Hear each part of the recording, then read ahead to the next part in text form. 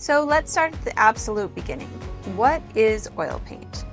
I'm going to assume you are familiar with the idea that there are different types of paint, the big three being watercolor, acrylic, and oil. What these different types of paint all have in common is something called pigment. Pigment is a ground-up dry material that gives paint its color. Pigment can come from a variety of sources, including minerals, metals, and even bugs and snail shells. Some pigments are ancient, some are modern, some natural, and some synthetic. The liquid mixed into this pigment is what determines what type of paint it is. Oil paint is made up of a pigment mixed with drying oil, such as walnut or safflower oil, but most commonly linseed oil. Although we call them drying oils, oil paint doesn't actually dry. It cures or hardens based on a chemical reaction with oxygen. This process is called oxidation. Slow oxidation, or go ahead and call it drying, is a prized characteristic of oil paint. When oil paint stays wet, the artist has more time to manipulate and move the paint. People love working with oils for a lot of other reasons, including rich, bold colors, subtle glazing, the consistency of the paint, the smell, even the connection to history. Now that we've covered a little background information, let's talk supplies. I'm going to guide you through this like you are starting from scratch. It can be daunting walking through an art supply store and figuring out what to bring home with you. So hopefully I can help you narrow it down. I'll have all the links to the supplies I cover in the description to make it as easy as possible for you. First of all, if you're going to be a painter, you are going to need paint. This can be the most overwhelming of all. My advice here is that less is more. I'm going to suggest 3 different options for a first palette. Palette meaning a collection of colors used at the same time.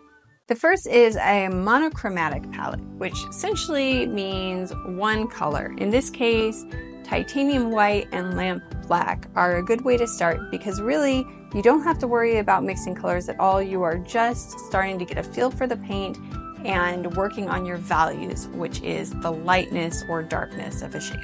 If you like bright colors and you want to go ahead and start mixing color, then I would suggest that you get at least a blue, a red, and a yellow.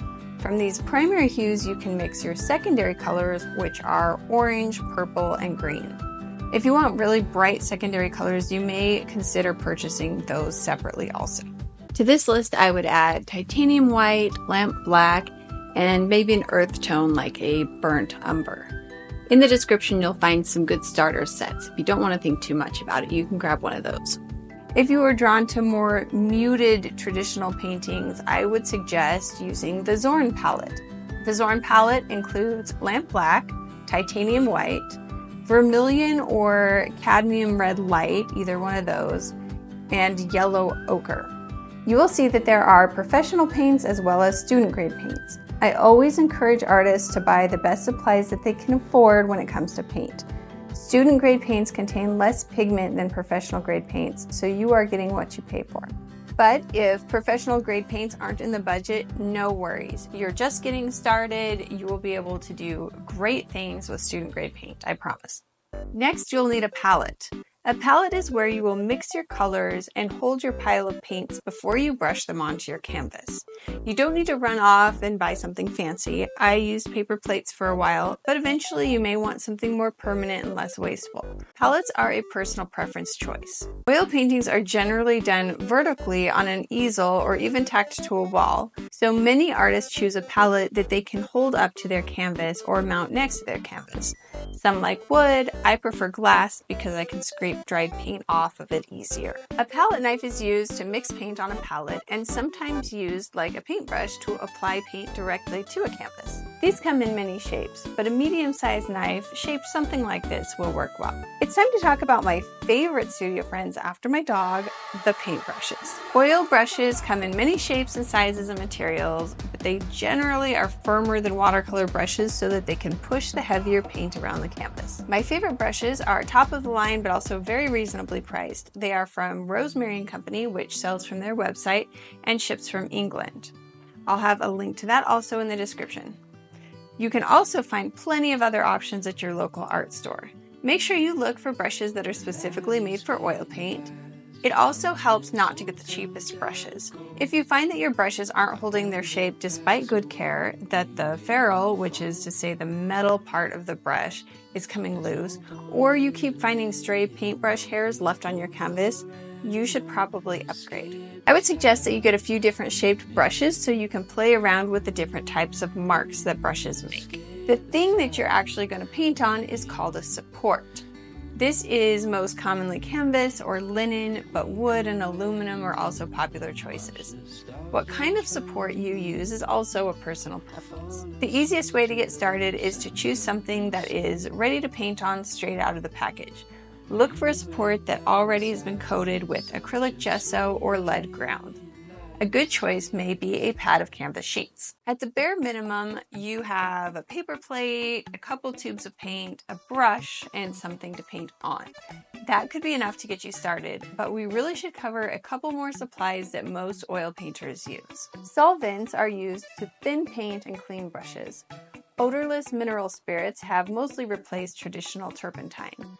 OMS still poses health problems when inhaled, so some artists opt for healthier alternatives such as walnut oil, lavender spike oil, and natural solvent mixtures from various manufacturers. Mediums are anything else that you add to paint to alter the consistency or effect of the paint.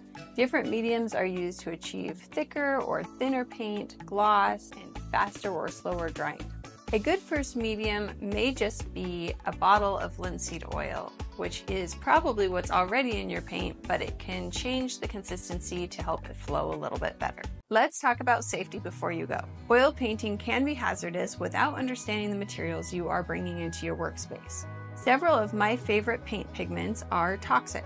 I use gloves and keep food and drink away from my work areas. I also keep my paints behind locked doors when we have guests with small children over. If you don't eat the paint or inhale dry paint dust from sanding, you should be good. If you don't want to worry about toxic paints though, you can look for alternatives. They are usually marked as a hue, so you could have a cadmium red, which is toxic, or you could have a cadmium red hue, which is not only non-toxic, it is also cheaper. I use solvent sparingly, but I am careful to keep my solvent covered as much as possible and have a fan in my studio. Fire safety is also a concern, though I hear a variety of opinions about how much of a concern it actually is. The chemical reaction process of oxidation, what we are loosely calling drying, creates heat. Solvents are flammable. So all in all, there's a good case for using a fire-safe trash can in the studio. Once rags are dry, the danger is past. So that should be about all you need to really get started and begin to play around with your first oil paints. If you have any other questions, I'm more than happy to answer them in the comments below. This video is the first of a series where we will tackle a lot of different topics for beginners. So before you go, hit that subscribe button and please leave me a comment letting me know what you would like me to cover next in this series for beginning oil painters.